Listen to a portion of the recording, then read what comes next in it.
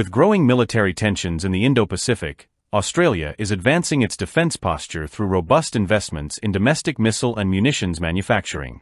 Today, the Albanese government unveiled the 2024 Australian Guided Weapons and Explosive Ordnance (GWEO) plan, a comprehensive initiative focused on building self-sufficient defense capabilities while generating significant local employment.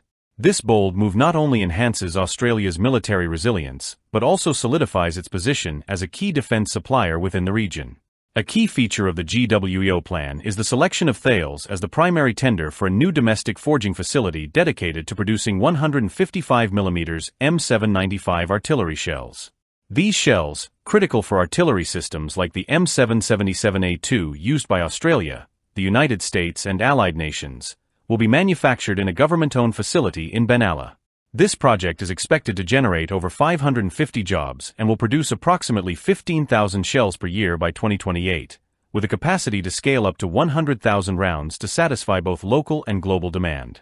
Remarkably, this facility will be the first dedicated forge outside the United States for manufacturing this type of ammunition, underscoring Australia's commitment to self-reliance in defense production. In tandem with the artillery shell forging plant, Australia is also setting up a domestic guided multiple launch rocket systems (GMLRS) production facility in partnership with Lockheed Martin Australia.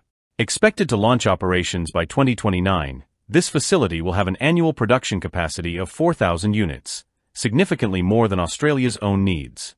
Around 70 direct manufacturing jobs and several hundred supporting roles will be created as part of the facility's development. The GMLRS, a long-range precision strike weapon, will be available for Australia's allies and partners, solidifying the country's role as a pivotal player in the defense sector. Australia's broader vision of a national guided weapons and explosive ordnance enterprise is supported by a $21 billion investment over the next decade, as part of the 2024 National Defense Strategy. This initiative seeks to bolster ammunition stockpiles, enhance supply chain security, and ramp up domestic production to address swiftly changing strategic landscapes. Deputy Prime Minister Richard Marles highlighted the strategic significance of the GWEO program in providing the Australian Defence Force, ADF, with the means to both deter and respond to regional threats effectively. Minister for Defence Industry Pat Conroy emphasised the critical need for an autonomous, resilient industrial base.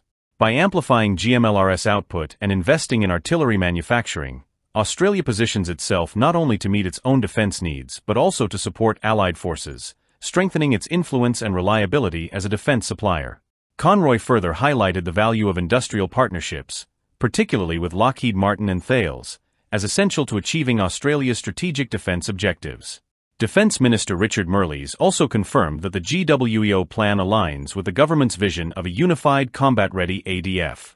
This strategy, revealed in the April 2024 National Defense Strategy, calls for a more versatile defense force equipped with advanced capabilities, including a future fleet of stealth nuclear submarines under the trilateral AUKUS partnership with the United States and the United Kingdom.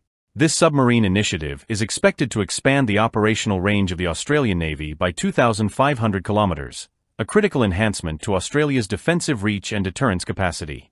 The 2024 GWEO plan marks a transformative period for Australia, elevating it as a regional defense leader with a burgeoning independent industrial base. By expanding international partnerships and enhancing its domestic production infrastructure, Australia is strategically preparing to navigate the security challenges of the missile age within the Indo-Pacific, ensuring both national protection and stability across the region's shifting geopolitical landscape.